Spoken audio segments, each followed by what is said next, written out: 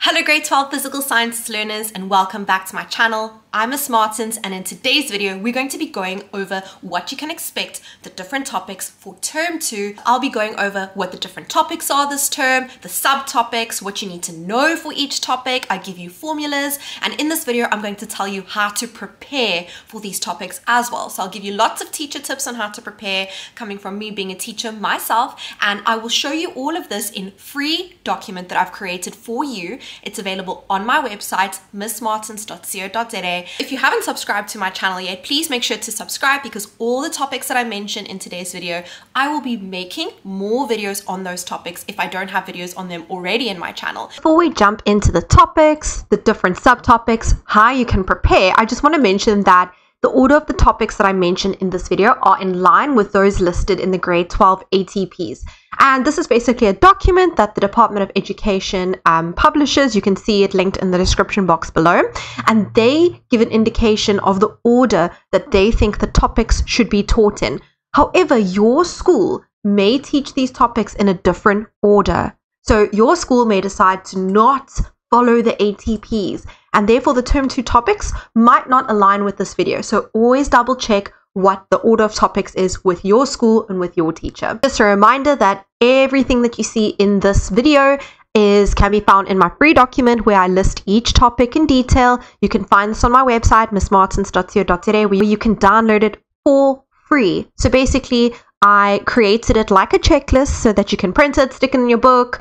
You can use it while you're going through the topics in class. You can use it while you're studying as a checklist. And because this is a matric video, the document also includes very important information about your prelim exams and your final exams. So these are the topics, according to the ATPs, that your school will cover in term 2. Now, it is a lot. Remember, you're in grade 12, so we are kind of squashing in a lot of topics in one term. You can see that's a lot of chemistry topics, but there are also some physics topics, and they're quite big topics. And that is the order in which the government or the department recommends that your school teaches it in. So most schools do follow the ATPs. So let's take a look at the different topics. So our first topic is called work, energy, and power. This is a massive physics topic, and I will remind you how you can prepare for this topic. We have got defining work, understanding the difference between positive, negative, and net work. You need to be able to draw force and free body diagrams. So immediately you can see that this is stuff from grade 11 that you need to know how to do. Calculate the net work done on an object, state the work energy theorem, and apply it on horizontal, vertical, and inclined planes. Define conservative and non-conservative forces and give examples. And it does carry on over here. There's a lot that has to do with energy. So the principle of conservation of mechanical energy. And here's a new formula that you will be learning. Power, calculating power, defining power, and using power to work out certain calculations. Now, there are a few things that you can do in order to prepare for the work, energy, power topic. And that includes going over energy. Now, energy is a topic that we learned in grade 10 physical sciences. And in particular, we learned about the law of conservation of mechanical energy. So that the total mechanical energy is conserved in a system. Remember, the sum of potential and kinetic energy before a collision is the same as the sum of potential and kinetic energy after a collision. Now, going over this will be very helpful because you need to use this again in this section. And we learn about a few more extra things, but you need to be able to apply this principle as well.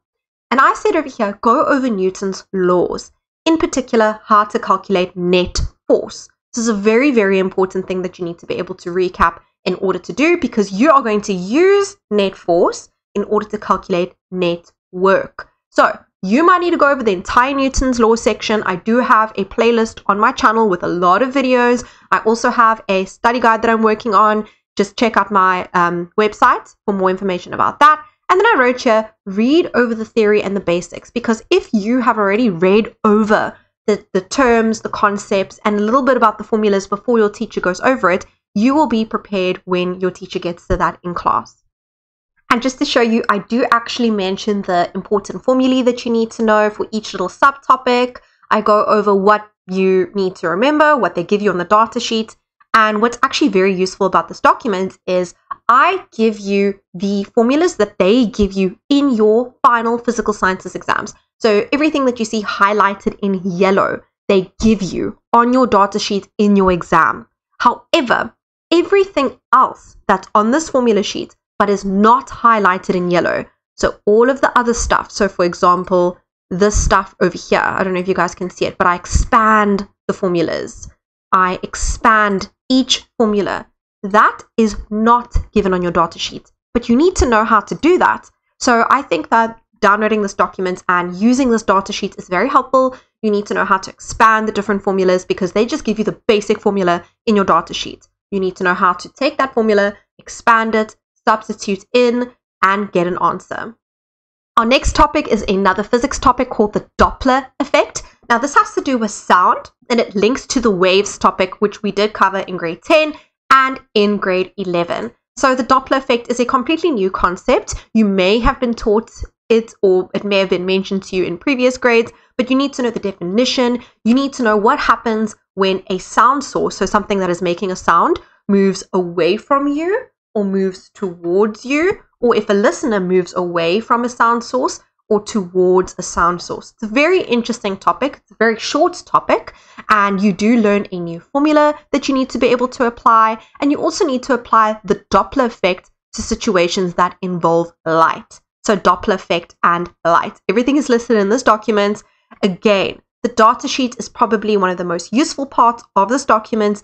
I have highlighted the formulas that they give you on the data sheet in your tests and in your exams. And I expand on some of them. I explain some of them and when you would use it. So that is very, very helpful. In order to prepare for this section, what can you do? You can go over the topic waves from grade 10, especially how to calculate frequency, wavelength, and wave speed. Because if you go back to the formula sheet that they give you for Doppler effects, you will see that you need to be able to calculate all of these things in order to use the new Doppler effect formula. Our next topic is for all the chemistry lovers out there. It is rate and extent of chemical reactions. Now, again, this is a new topic, but it builds a lot on things that you've already learned in grade 10 and in grade 11. So I've broken down the subtopics. There's a new formula that you need to learn, although beware, this formula is not given on your data sheet. You need to be able to just look at the question and know how to apply the formula. So if they ask you to calculate the rate, but they give you mass, how mass changes over time, then it'll be change in mass over change in time. If they give you how volume changes, so in the beginning we have no volume, and at the end of the experiment we've collected a large volume of gas, then it'll be change in volume over change in time. You need to know a lot of different things, like what different factors influence the rate of a reaction. So for example, temperature. So higher temperature, hotter, higher rates of reaction. Colder, so lower temperature, slower rate of reaction or lower rates of reaction. So again, I've listed all the subtopics. You need to know how to do each and every one of these. And I do eventually list all the formulas that apply to this topic. I will get to this in a second. But for now, just make sure that when you cover this topic, rate and extent of reactions, you can do all of the different subtopics. But how can you prepare for this? This topic is strongly linked to energy and change, which is the grade 11 topic. Now, if you can recall, we learned about activation energy, catalyst, exothermic versus endothermic reactions, basically how the energy changes as the reaction proceeds. I hope you can all remember that. So we need an activation energy in order to get the reaction started. Then you have the activated complex at the top. A catalyst speeds up the rate of the reaction by lowering the activation energy. All of that stuff you need to know again for this topic. They can test this in grade 12, but the rates and extent of chemical reactions builds on this. If you've already learned about the collision theory, which a lot of schools already teach this in grade 11, go over that again because that is what this topic is built upon, the collision theory. And stoichiometry. So that's the quantitative aspects of chemical change, all the different calculations. You know, where you calculate mass, volume, number of moles, and you use mole ratios. All of that stoichiometry plays a massive part in this topic. So if you need to go over that topic again, You need to practice it. Go look at videos on my channel. I also already have a stoichiometry study guide, so I will link the purchase link for that in the description below as well. It's very, very helpful. I do even have some rates of reaction questions in that little book. So make sure you go over it. Make sure you are familiar with all the calculations, all the stoichiometry. Then we've got another chemistry topic called chemical equilibrium. This is quite a nice topic if you get this down. So if you know how to do this, you can actually get quite a lot of marks in your exam, because one of the calculations where you have to calculate what we call a Kc value can be 6, 7, 8, 9 marks. So it's one of those topics where if you know what you're doing, you can get all of those marks. If you don't know what you're doing, you could lose all of those marks. So it's very important to understand this topic from the beginning. But basically, it's all about a reversible reaction. So reactions that have a double arrow like this. You get taught a new concept called Kc, which I've mentioned. You need to know Le Chatelier's principle. All of these stuff will be taught to you. I do recommend reading up on it in your textbook to get familiar with the concepts. Of course, I'll be posting videos on this, so subscribe if you haven't already. But how can you prepare for this one? Because it's a relatively new topic, what you can do, once again, is go over stoichiometry, which is also called the quantitative aspects of chemical change. Again, I have videos on it. It's all about practice. You have to practice. You have to perfect this. Because if you can do this, then learning the new kind of concepts and topics within this section will be easy. But you can see my guide if you need more help on that. And then last but definitely not least, we have another chemistry topic called acids and bases. Now, this is a topic that has come up in grade 11 chemistry already. You should have already learned a lot of the acid and bases topic from in grade 11. We build upon that. So a lot of the things listed in this document, like define acids and bases according to the Arrhenius and Lowry-Bronsted theories, you should have done that in grade 11.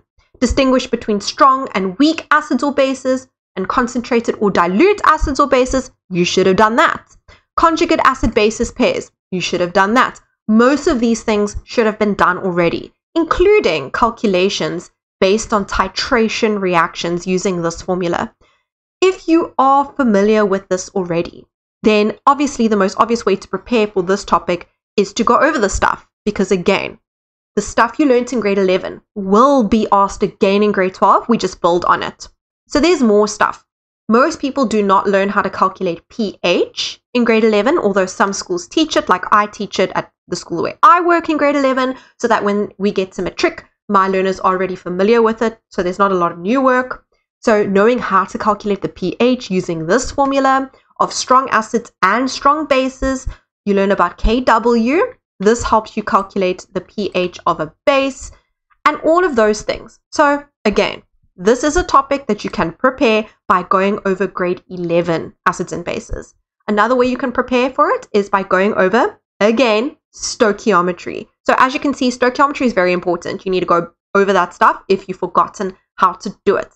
Now again, nice thing about this document, the free document that you can download, is that I have a data sheet for all of these chemistry sections. So I've kind of combined all the formulas onto one page for you. And remember, not all of this is given on your actual formula sheet in your matric exams. Like for example, this one over here, rates of reaction. This isn't given on your formula sheet. Like I explained earlier, you need to know where this comes from. You need to just know when to use it and how to use it. And these things, this is stoichiometry. And I said these can be used in all three chemistry sections. You need to practice this. And this is acids and bases.